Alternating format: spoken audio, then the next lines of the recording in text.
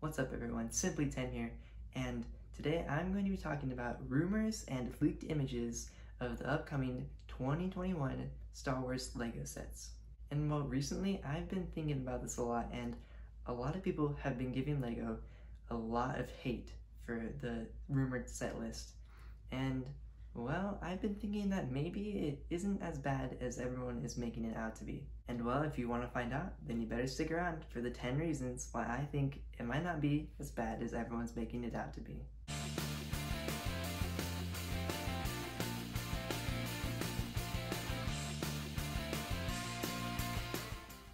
Jumping right in, I think that the number one thing that a lot of people know about but aren't really thinking about in the right way is the price. So the three sets that are really getting the bad rap for the price are the X-Wing at $50, the TIE Fighter at $40, and the Imperial Shuttle at $70. And now the problem with this isn't exactly the price, but it's more like the price means that the sets are going to be smaller. And nobody wants smaller versions of these, they want the right size, the sizes that we've been seeing. And not only that, we had a TIE Fighter and an X-Wing come out 2 years ago in 2018, and an Imperial Shuttle come out in the year 2017. So they're kind of recent sets that were bigger then, and they're making them small now. But this could be seen as a good thing, especially for people who maybe they don't have the highest budget and they didn't get those other sets because they were pricier. Now they might be able to go out and pick up these sets. And the size of them is pretty decent for the price, which is number 2. Now, I don't have exact piece counts because I'm not that high up in LEGO society, obviously. And, well, the TIE Fighter is going to have about 400 pieces. The X-Wing is going to have sort of like 490 about, I think. And then the Imperial Shuttle is going to have about 570 pieces. So, think about this. TIE Fighter for over 400 pieces for $40, that's like a great deal. It's what every person who dreams about price per piece dreams about, is that set that's coming. The X-Wing is $50 for 450 pieces. That's good too. I mean, like, when's the last time that we've seen a LEGO Star Wars set have 450 pieces yet be $50? And then the last one, the Imperial Shuttle, definitely a little pricier. However, in the most recent wave, we had a General Grievous Starfighter, which had 480 pieces, so 100 less pieces than this set. And the Imperial Shuttle costs $10 less than this. So it's almost like it's going up 100 pieces but going down $10, because the Imperial Shuttle is 70, Grievous Starfighter is 80, but Imperial Shuttle has 570, and Grievous Starfighter has 470. And for this next portion of this video, I'm going to be showing you the leaked images to show you number 3, the look of these sets coming. And well, as you can see, the Imperial Shuttle, I actually really like the look of this. It looks nice and sleek, and it has a nice white exterior. It has a nice little cockpit area. However, I hope that little boxy thing on the bottom isn't part of the cockpit, because that looks a little weird. It might just be a weird camera angle. It could be the landing gear or something. I don't know, but either way, I like the look of this set. And then moving on to the TIE Fighter. This one looks pretty decent too.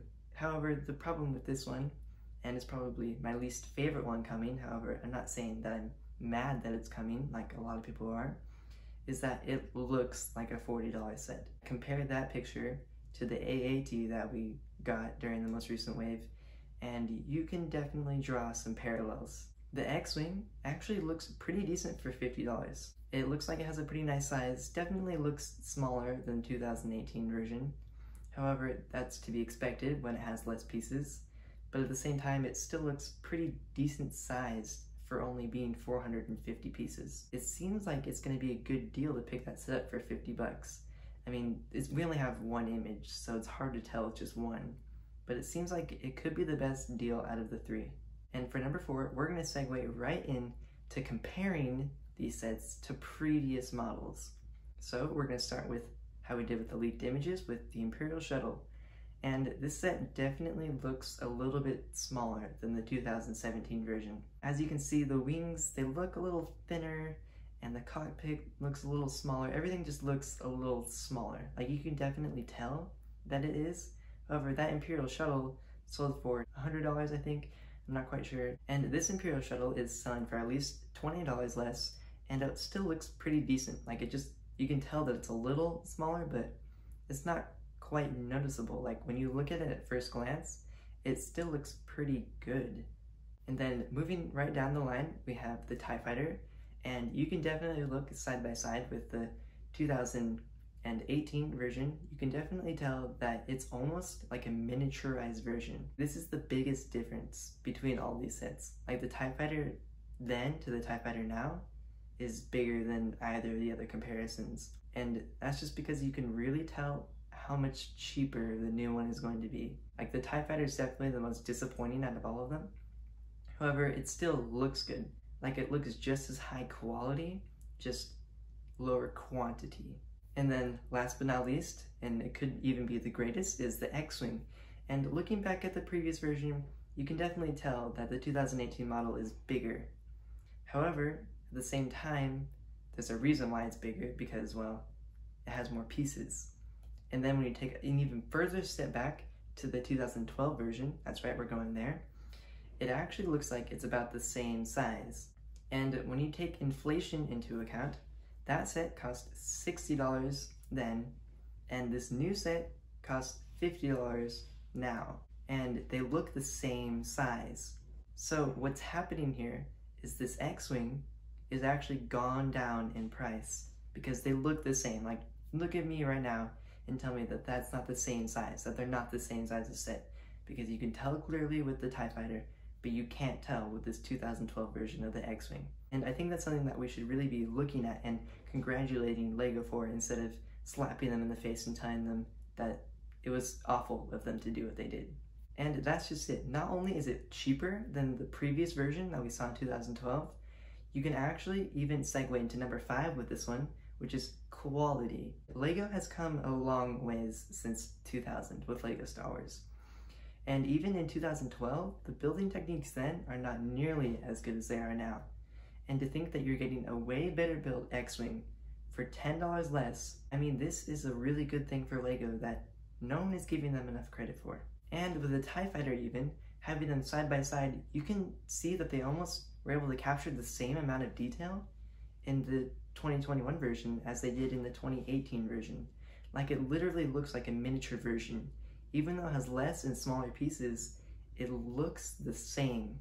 If you're able to like enlarge it, maybe keep the cockpit the same size, but enlarge the wings, it looks the same, even though it's less pieces. It's just another example of LEGO bringing up their game and increasing the quality of their LEGO sets. And number 6 is way different than what I've been talking about already, and that is what we don't see in these pictures. Now, we only have one photo of each of these sets, and I know that usually there's only a few functions in these sets.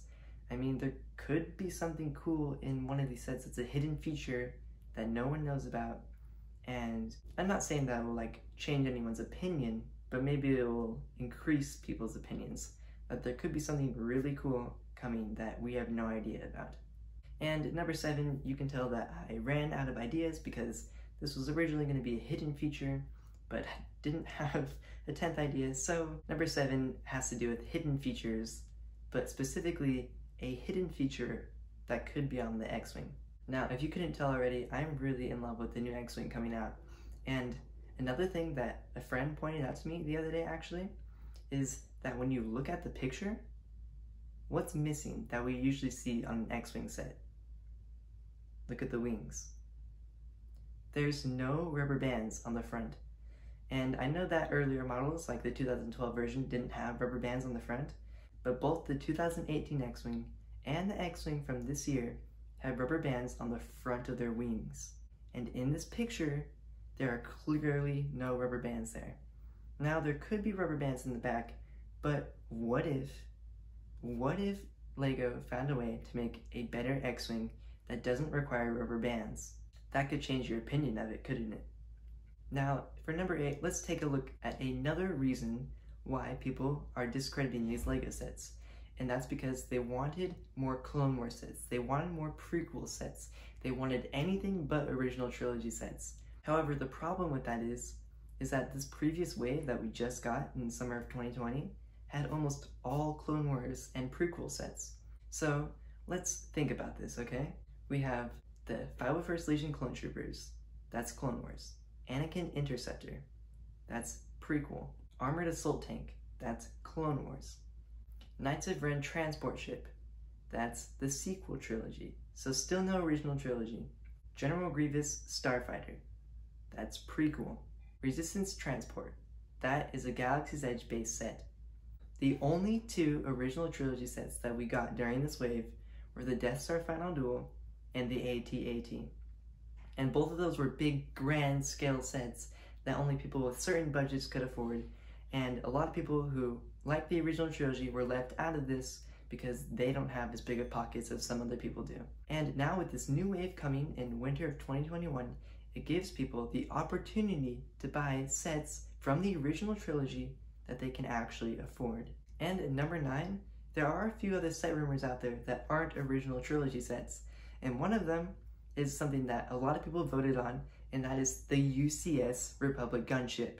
Now, I'm not saying that LEGO should have made other sets based off of the prequel and Clone Wars, but what I'm telling you is they're about to come out with what is possibly going to be the largest prequel set of all time.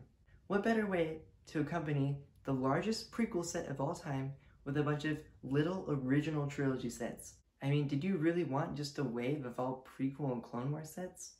You gotta have a nice even balance for all the people out there who appreciate all sides of the story. And at number 10, I've saved the best for last. And this may not seem like the best, but it has a lot of possibilities, and that is the characters coming in these sets. One of the biggest things that I think could be coming is in the Imperial TIE Fighter, and we could see yet another arm-printed Darth Vader. Now, I know a lot of people don't want another Darth Vader, but the Bespin Duel set, which was $40 this summer, was a very exclusive set that very few people were able to buy.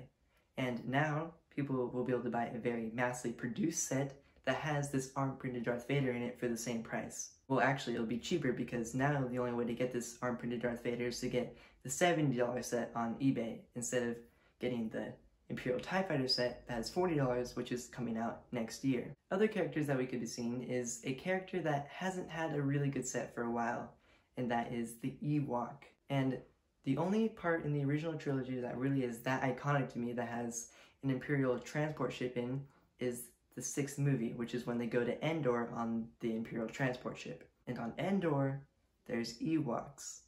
And the last time that we got a set with an Ewok in it was those stupid blaster set things. Now that's something to complain about, were those... Anyways, Ewoks could be a nice addition to this set, and make a lot of people want to get it because we haven't had a decent set with Ewoks in a while. Not only that, but we haven't had a Princess Leia in a while. The only Princess Leia that's been available for the past few years is one that's $200 or more. You could have only gotten her in the Tantive 4 set, which came out last year, the Betrayal at Cloud City set, which came out a couple years ago, or the Ultimate Collector Series Millennium Falcon, which came out 3 years ago. And well, there's not very many people out there who are willing to pay that amount for Princess Leia. And now, with the $70 Imperial Shuttle, there's a lot cheaper chance for newer collectors to pick up this figure. Anyways, that's it for today, guys. Thank you so much for watching, and be sure to let me know in the comment section down below if I changed your mind, or if you still think the same old about the new sets that are coming. And as always, be sure to like and, for sure, subscribe. I need your subscription. That's it for today. I'll see you in the next one.